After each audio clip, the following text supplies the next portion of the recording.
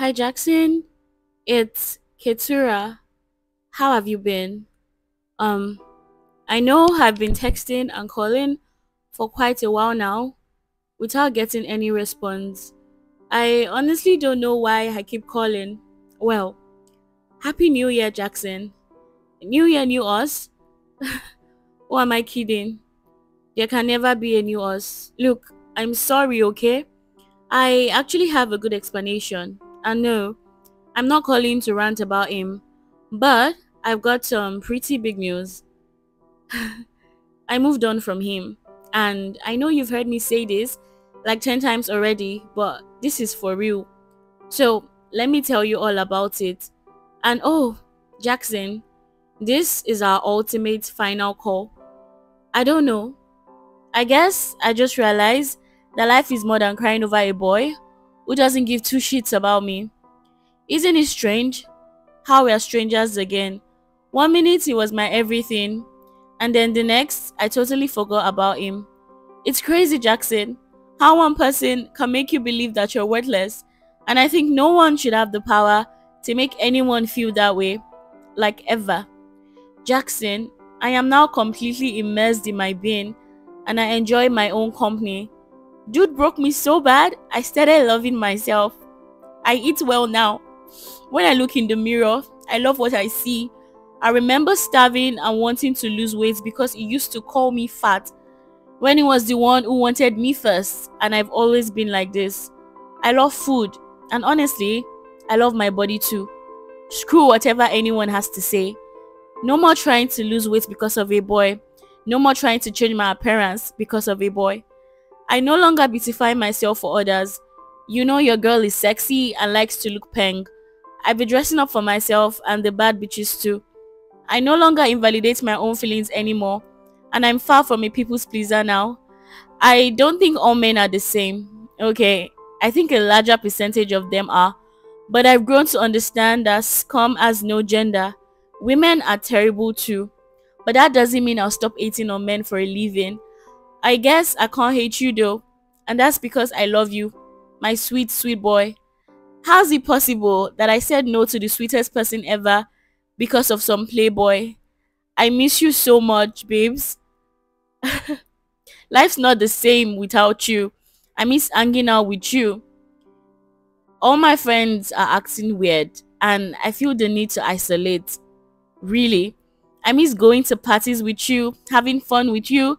Okay, let me gist you. So, I had a crush on two boys in the same friend group, and they were both at this party. Well, I owe one an apology, the other can go to hell. They've probably had conversations about me, and to be honest, I really don't care. None of them compared to you.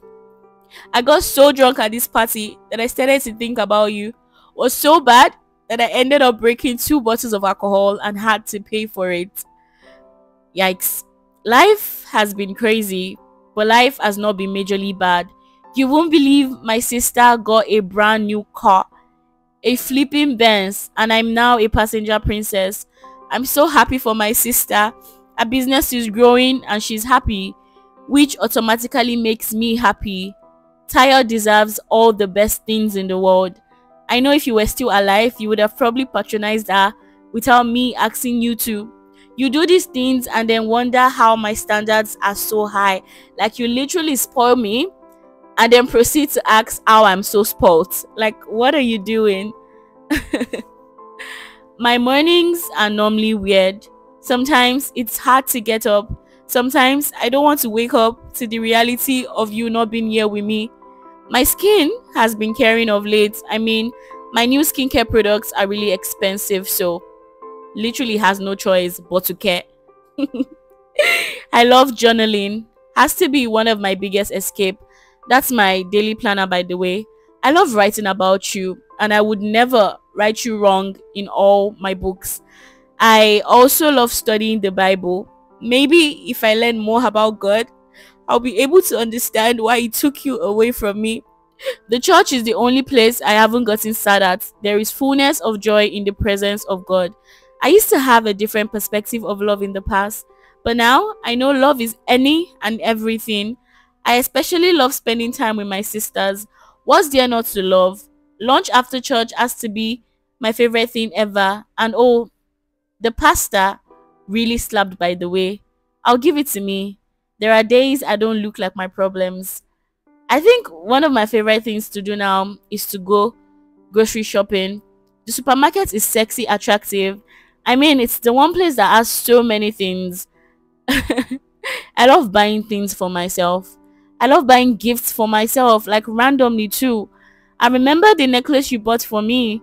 I kind of regret losing it. You always knew the right gifts to buy me, and I'm still a sucker for jewelries. You taught me to give myself all the love I deserve in the world. You taught me to love myself. Well, the only things I love more than jewelries are food and money. I don't know. Food sure fills the void that people can't. Sometimes I stress eat, and other times I don't even eat at all. I remember when I first heard that you passed away, I couldn't eat for days. I just didn't feel like it. I felt really numb. Back to friendships. My gosh, these bitches are so weird. Like, everyone's trying to pull a little surprise on you. Like, I literally knew you had bad attitude, Sarah. Many people don't deserve to be called my friends. I started a YouTube channel and my subscribers are called kittens. Oh boy, are they obsessed with me. I love filming for them while looking all pretty. Everything I do for them. It's really nice having a community filled with love and admiration. Like, literally, they make me so happy. They don't judge me, they support me. It's like they are turning me into a better woman. Like, I open up a lot to them, I share my experiences with them. It's crazy because me of before would have never imagined, talking that deeply with a bunch of strangers. But look at where we are now. Well, I love all my kittens so much, and I started calling them Pookies too. Fair. I love reading. These are some of my favorite books. I am currently reading A Song Below Water. It's about black sirens, and it's not a bad book. I'm not done with it yet because honestly, it's hard. My attention span is just crazy, and I get really distracted easily. But I'll be done soon. Sometimes I look up to the sky to feel you or make some sort of connection with you. I may be shameless, but would you be mad if I told you that I randomly remember him? It may be my biggest mistake, but it also taught me everything I shouldn't settle for in a relationship. Why did I ever make you go through so much stress to make me realize that I was too good for him? Oh yeah, that's true. I no longer use other people to get over certain people. I've been healing alone and intentionally, and it's been really helpful and crazy. Like, staying alone isn't so bad after all. It's actually quite badass. I think it is. So there's a boy who's been treating me really nice, but I feel like I'm probably going to self-sabotage. I'm not so sure about it, but I probably will. I don't know. Just too good for me. Everyone keeps telling me that I need to let you go. I need to make peace with you. But I don't think I could ever get used to the idea of you being gone. I'll never forget you, Jackson. I love you now and forever. Hi guys. Okay, so if you're seeing me right now, it means you've come to the end of the vlog. Would I call it a vlog? Anyways, if you don't know me, my name is Keturah. I'm a YouTuber, video editor, an influencer, a writer, a creative basically. So I want to give you guys the explanation to the video that y'all just watched now. So who is Jackson? Jackson is my supposed dead best friend, and is someone that Keturah knew for a long time, and feelings kind of like got in, but she didn't end up being with him. She said no to him for some other guy. If you guys noticed how I kept on saying E for the guy who broke Keturah's heart, it's because I wanted to show how insignificant and how is not important at all. So that's why I didn't bother to give that person a character. So y'all already know that I'm a writer. I know some of y'all will be like, oh my god, Keturah, are you okay? Who broke your heart? Like, yes, I am fine, you guys. It's just sometimes I get these ideas and I was trying to make it work. I actually made a video like this back in 2021 when I was going through a very terrible heartbreak. I'm going to put the link in the description box so you guys can go and watch that one and compare it. So I named that one Love That Felt Like 17. I was actually going to write a book about it, and I started the book, but I did not finish because I was just like, oh my gosh, what am I doing? But yeah, I watched that video again like in this new year, and I just felt so many emotions. I was taken back to how I was as, you know, a 19 years old, somebody who had just left a toxic relationship, and I was like, you know what, let me do something similar but also very different. So you guys, I'm fine. Nobody died. I don't have a best friend that died. It's just my idea. It's just in my world of imagination. So I know you guys would like to ask, oh Keturah, are you sure it's just your imagination? Some things felt real, some things felt like you know. Well, honestly speaking, everything is not my imagination. I actually meant some things, but I added spice to some other things. When I was filming the video, when I was like trying to put my voice over the clips and stuff, I was like, I really want this to be relatable. I really want people to relate to the pain. I really want people to feel, not every time fun vlog, fun fun vlog. I really wanted people to get in touch with their emotions. Obviously, you all know that I'm a mental health advocate, so sometimes it's good to relate to certain things like this. So I'm going to give you an instance of something that is not real and something that is real. So the part where I mentioned that I used to try to lose weight because of a guy is not real at all. I've never felt the need to lose weight for anybody, not friend, not family, not a boy. So that part is totally not real. But I've seen so many ladies, so many girls do that, and I felt like I was putting myself in their shoes, because obviously people do get body shamed. Even me, people body shame me on a daily basis. They call me fat, they don't go to the gym. That's your business, bitch, I'm sexy. But yeah, I wanted to make it relatable, so that's why I added that part. So the part about the party, when when I went to a party and I was like, oh, I was drunk and I broke 2 bottles of alcohol, that part is definitely real. But it wasn't because I had anybody on my mind. So another question is, was I thinking of anybody when I was, you know, filming, when I was getting this piece together? No, nobody came to my mind actually.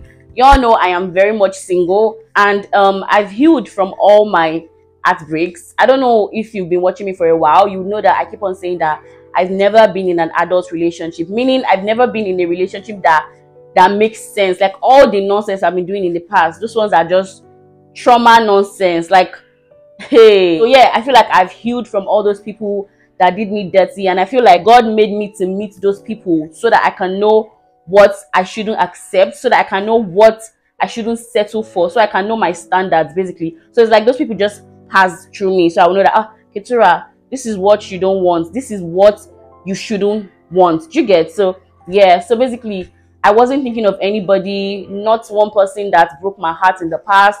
You know, at the point I was actually trying to relate it to somebody, but the person I was trying to relate it to is actually someone that it was my best friend, and you know, we kind of wanted to date, but it kept on ruining the friendship. So it's like every time we try to date, like something would happen and it was just proof that we were not meant to be. So the part where I was like, I love you, but I said no to, you know, Jackson, that was because, you know, I was kind of tilting towards my ex-best friend, not my recent one, my ex-best friend. And yeah, basically, but nah, it was just like 1% tilting. That ain't shit, man.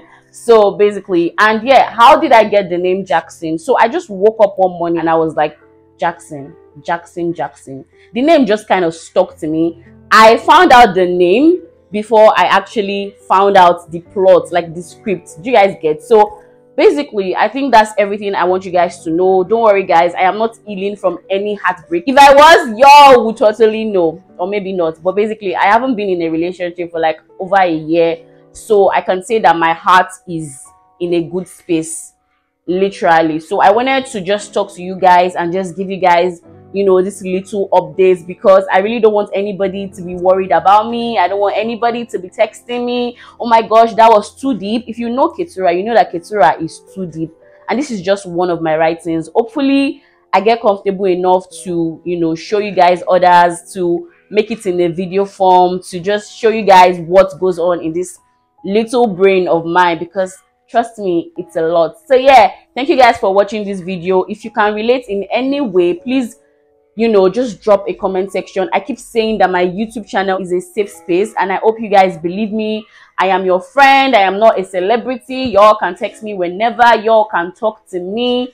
And yeah, that's basically it. So Jackson, I moved on.